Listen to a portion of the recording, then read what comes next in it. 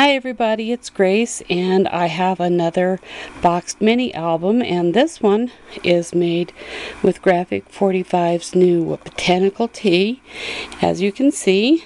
And this is the boxed mini that is my daughter's pattern, and you can buy this pattern online on her Etsy channel. I'll put a link below. And for now, I'll just show you the album and one more design that you can use on this paper, on this project.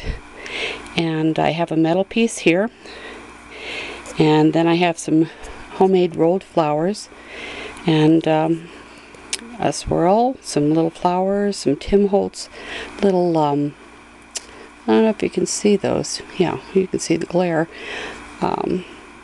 Little clear plastic things here to accent the little stamps. So we'll take a look inside, and this is what we have.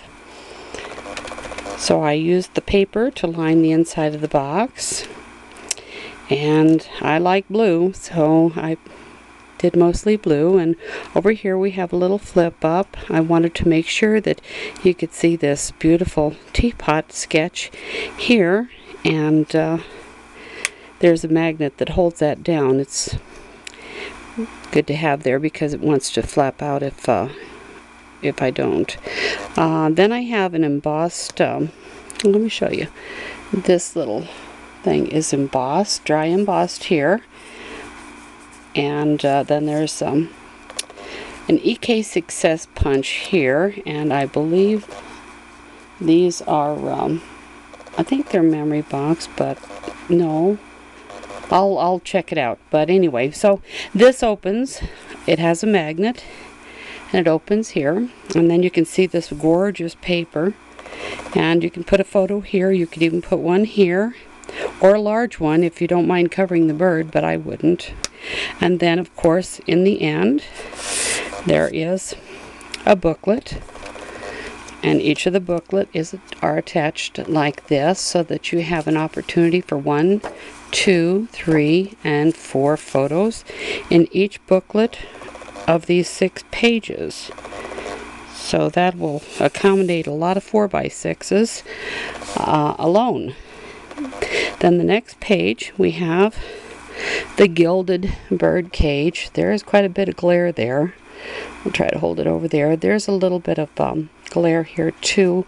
I die cut that out of Sizzix die, and this flips up, and then this one opens, and this page here is embossed as well, and that closes with a magnet. This is a Tim Holtz alterations die, I believe. And then, of course, there is this. I did color in the roses and the leaves, but and then we have this page, and since it is Botanical tea, I used my Spellbinders die, Shape Abilities, and cut out this little teacup, and used one of the doily dies, and I thought that turned out pretty cute. And then there's a little flower over here, just a hand punched, inked, and shaped flower with a Martha Stewart little leaf, and this comes up.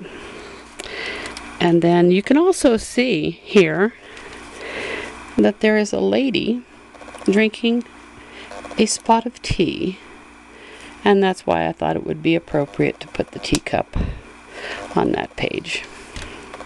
And then, of course, there is also this journaling on the back, and I just love this brown, predominantly brown page. This is a piece that I made a mold from of the piece that's on the cover, and then I painted it black and used a little bit of Gilder's paste to bring out the detail. And this comes up. And then this is a Tim Holtz Alterations die as well, the bird on a branch. And just some little pink flowers and stickles. And then this opens. This is the 6x6 paper. And then there is this booklet, the bird on a nest.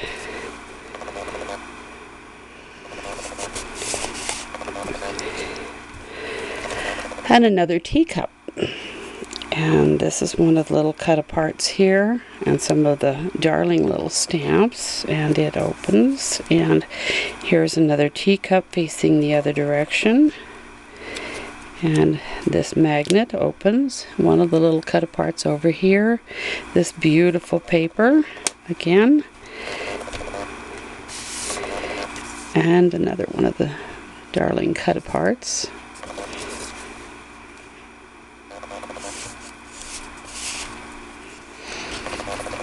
And I think this is my favorite right here. This is a Spellbinders die. This is an IO butterfly. And this flips up.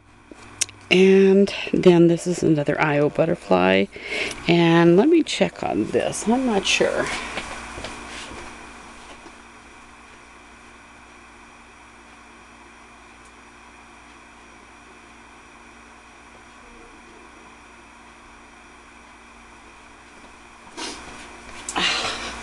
I take that back. These butterflies and this fern over here are cherry lin dies, and they are gorgeous. Just love them. But and then there's some just little flowers here.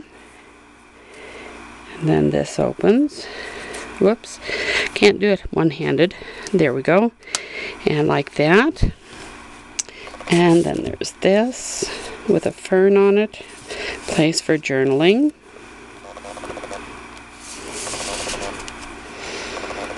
And this is Spellbinders though. And then we have the last page, which I just goes so well with all the blue in here. And this is a little bit larger flip up here.